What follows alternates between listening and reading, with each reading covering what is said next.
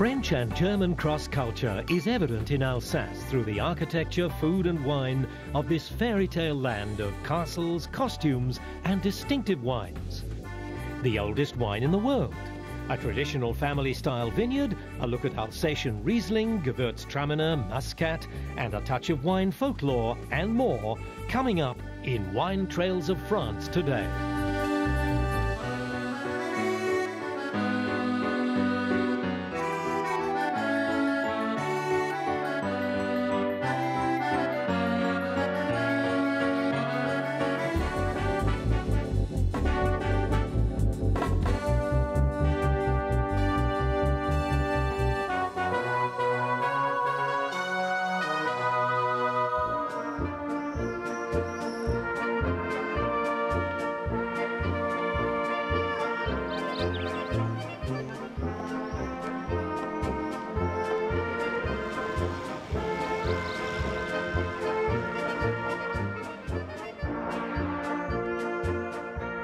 You'll find Alsace in the northeast corner of France. It has a really interesting history where it's gone from Germany to France, back to Germany and French again.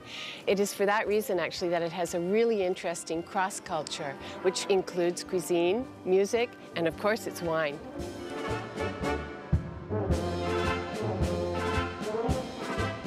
Here, we are very blessed to have some vineyards in this single Grand Cru called the Mamburg in Sigolsheim.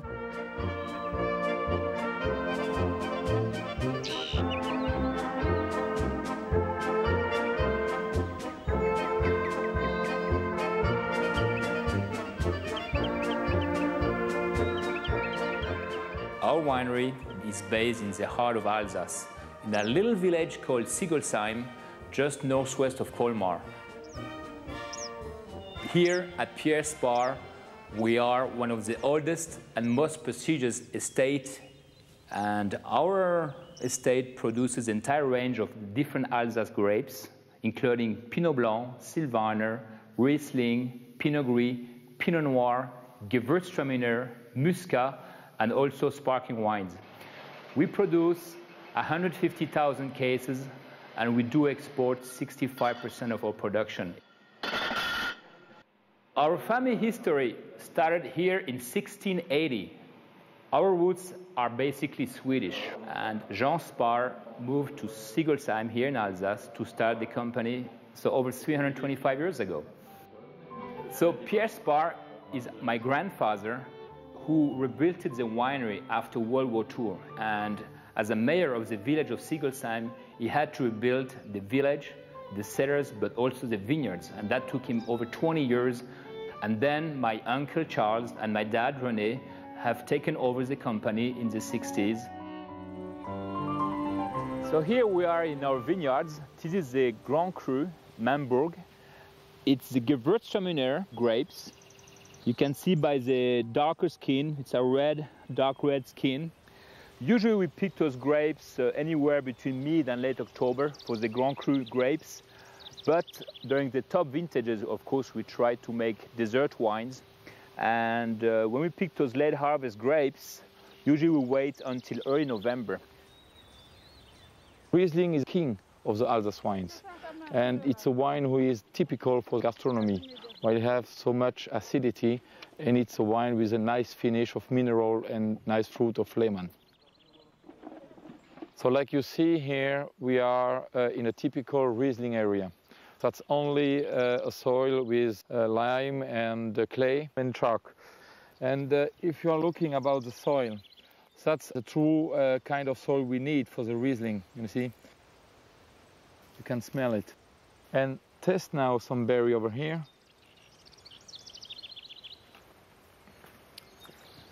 And you will feel the communion of the soil going to the grapes. Time to taste the grapes and to see what is the quality of this.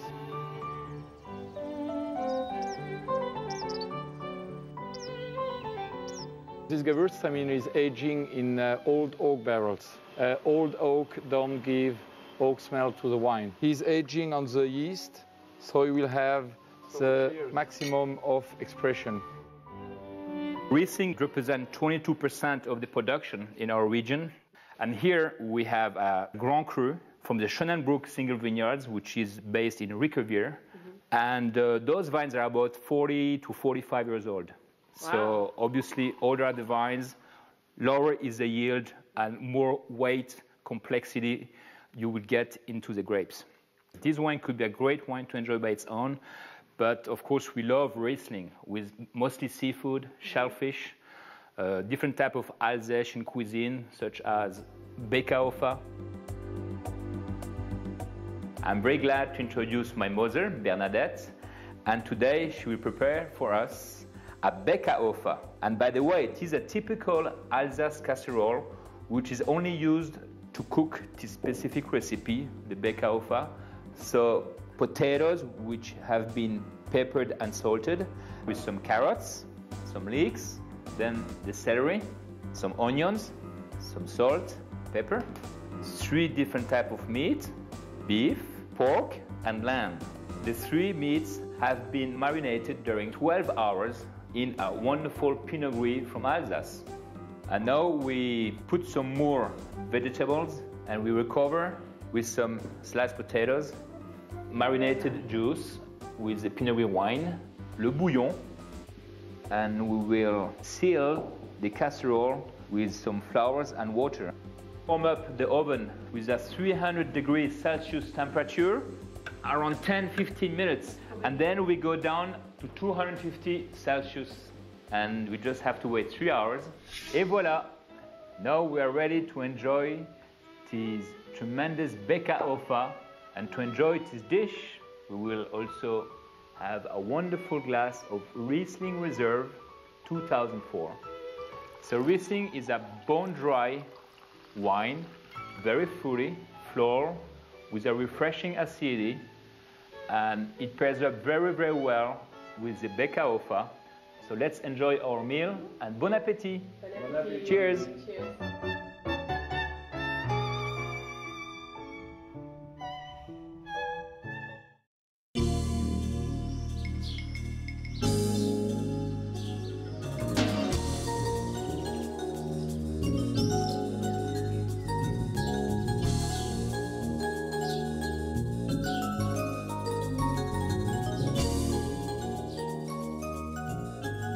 We are in the south of Strasbourg on a wonderful place called Château du Haut-Königsbourg.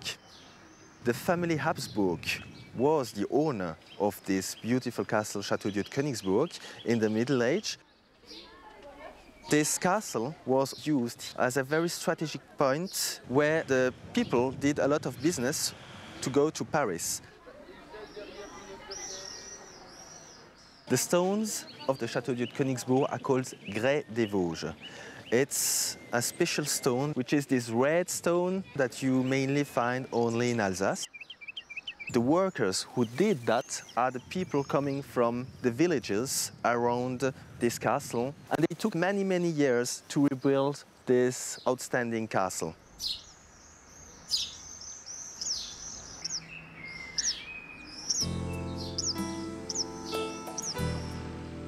We are in Châtenois, a nice city located in the middle of Alsace, not far away from Château du Haut-Königsbourg, south of Strasbourg and north of Colmar. Here in Châtenois-Chervillers were cities that belonged to the bishops of Strasbourg. In the Middle Age, they had a property called Bischof's Weingarten, which is on our hillside in Châtenois. And today we have the chance to produce wine on this Weingarten. Domaine Bernard Heibel is a family domain where we produce wines since many generations. My mother, who was the last winemaker of the domain, she did the wine since 1981. And since now a few years, I follow this tradition. I'm now the winemaker from the domain, with still the help of my mother, of course, because experience is always very important in wine. All the harvest is done manually. We don't use any machine because we want really to have a proper grape coming to the cellar. We press them very slowly, between 5 and 8 hours each press. We use natural yeast, the yeast that are existing on the grapes. When you use this natural yeast, The fermentation takes a little bit more time, sometimes 5 to 6 days. When we decide to put a Riesling in a wood, it starts the fermentation in wood, and then we don't touch the wine till the end of the fermentation. Those foeders are old foeders. Some of them are about 100 years old, and these foeders don't give any more wood flavor. The advantage of foeder is that, in fact, the wine here gets natural oxygen just to develop the flavors.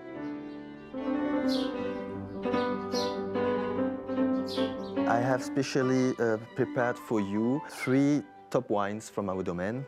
First one is a Pinot Noir, 2003. It's grapes coming from a special hillside, the Hannenberg, where we have some granite soil, but also some limestone in some parts. And that makes this Pinot Noir special.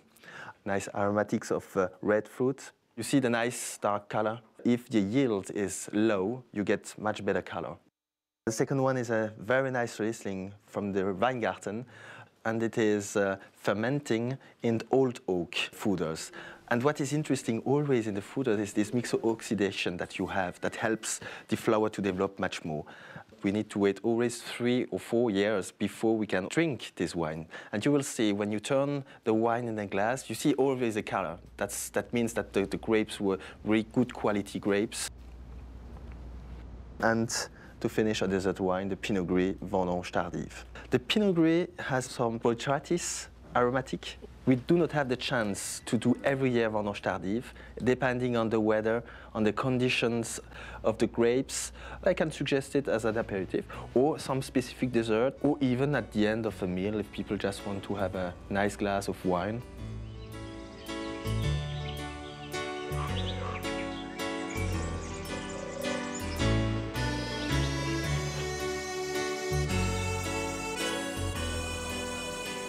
Just a few kilometers from the Rhine River is Strasbourg, which considers itself the intellectual and cultural capital of Alsace.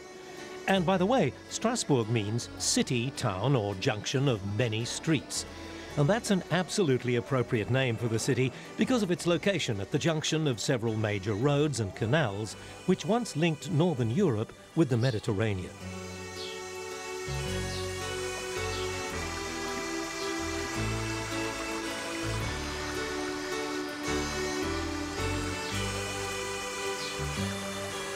Rich in history, the old people's home in Strasbourg, the Hospice de Strasbourg, which was established in 1395, is an unusual example of the life and customs of yesterday.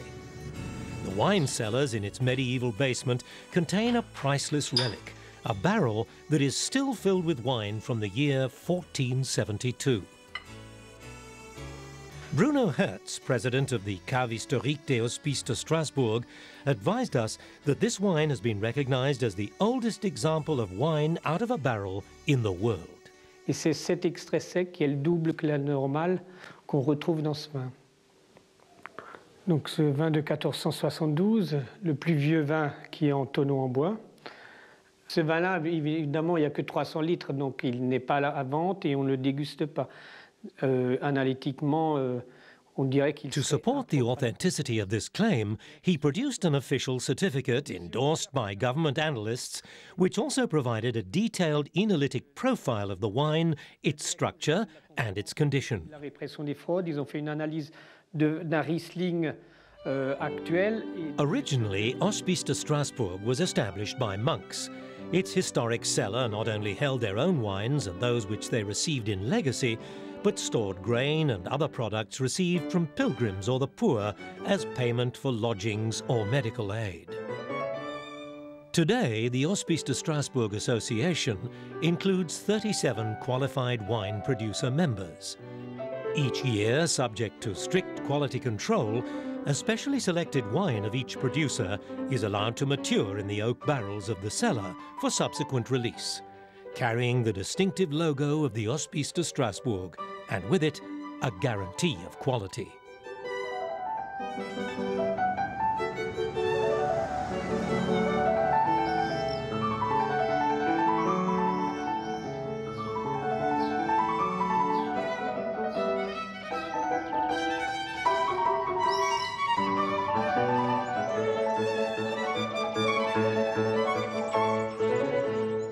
The closing days of the Second World War brought tremendous destruction to the vineyards and towns of Alsace. Egisheim, however, is one of the few towns which escaped the major part of the war's devastation. With its pattern of concentric streets, fountains and half-timber houses, Egisheim remains one of the traditional gems of Alsace.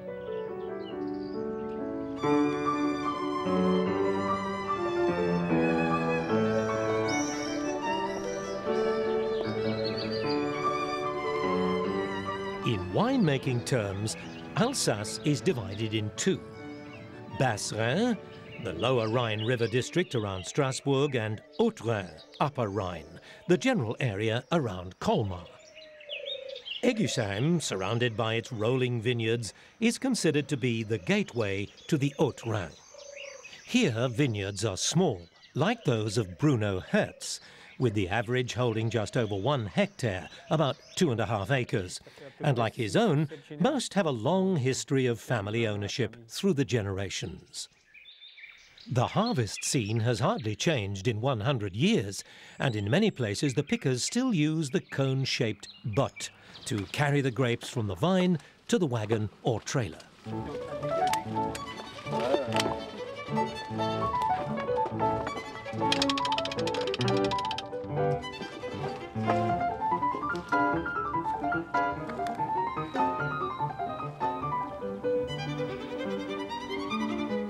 Although Gewürztraminer and Riesling are the two main grape varieties, Muscat is also widely cultivated, and the wine particularly popular in Central Europe.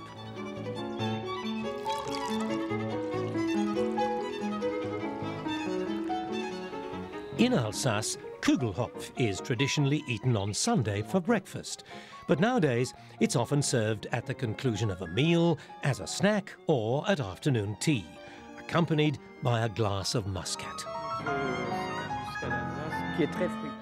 Here, the Muscat grape makes a wine totally different from the sweet Muscats of Midi. It's full in the nose and yet refreshingly dry. Approximately 15% of all wine production in Alsace is Riesling. However, the only Grand Cru comes from the Rangen-de-Tain district, about 40 kilometers from Egisheim. Originally a volcanic area, the soil has a high mineral content, which gives wine from these vineyards a very distinctive lemony character, excellent acidity and a fullness of flavor which lingers on the palate.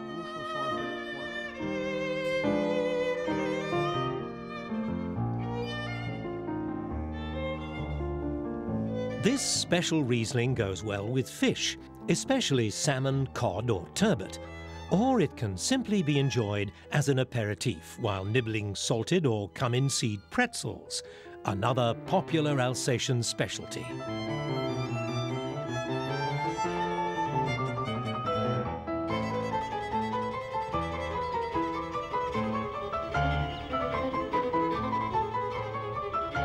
Mais beaucoup plus grand et est fait chez le boulanger.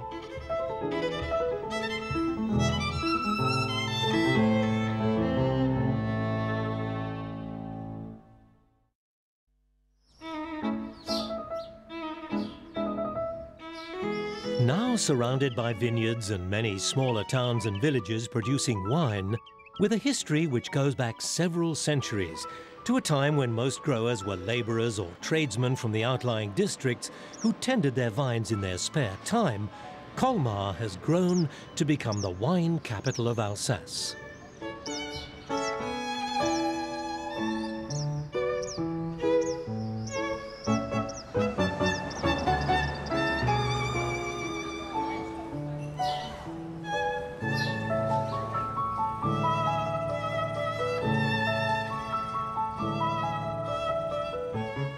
Domaine Bottgeil is in Bebelheim, just in the middle of Alsace, very close to Colmar. And here by Domaine Bottgeil, we produce very special wine. It's a Gewürztraminer coming from the Soinglanz. Soinglanz is a very chalky place. You find a lot of limestone there, and he produces some wonderful Gewürztraminer. About 20 producers are doing Soinglanz. So ingredients give a very special taste to the Gewürztraminer. It's very intense, but very aromatic, very powerful, but also stay very, very delicate and very fine. Here you see some Gewürztraminer bunches. It's very aromatic. You have some spice character, you have some lychee character, you have some apricot character, and it's some rosa character also. The grapes, as you see, is not very nice looking, but I'm not looking for very nice looking grapes. I just want to make wine with it. Here you see, you have a little bit Riseining, you have a little bit Noberrot. Riseining is just dried with the wind and with the sun and give more intense aroma. Noberrot, also called Botrytis cinerea, it's a mold who takes the water from the berries away and concentrates the flavor, concentrates the acidity and also the sugar. Until recent years, Silvaner was the preferred variety, but in the last decade, Gewürztraminer has become the most widely planted grape in Alsace. Jean-Christophe, the proprietor and winemaker, explains that 1 out of every 5 vines planted is a Gewürztraminer.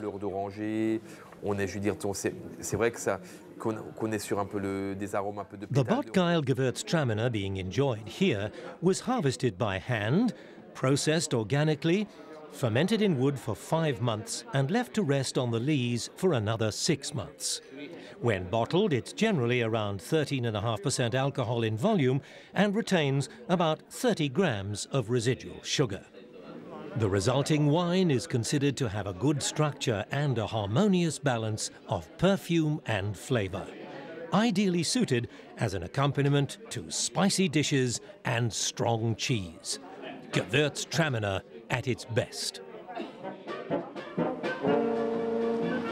Apart from its wine and generous food, the colourful history of Alsace is no better evident than in its music and its dance. At their regular weekly brass band recital, Les Amis du Ried plays a mixed selection of compositions of both German and French derivation.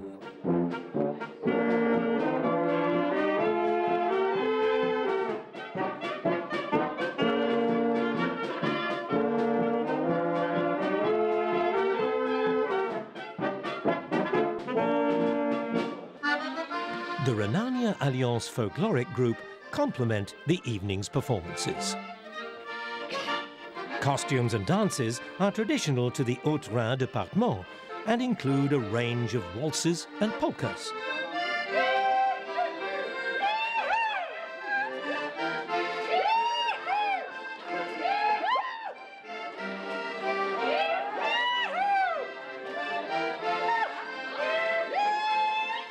One of the favourites is the wine dance, where couples sweep around the floor as they playfully sip from small wooden barrels of wine.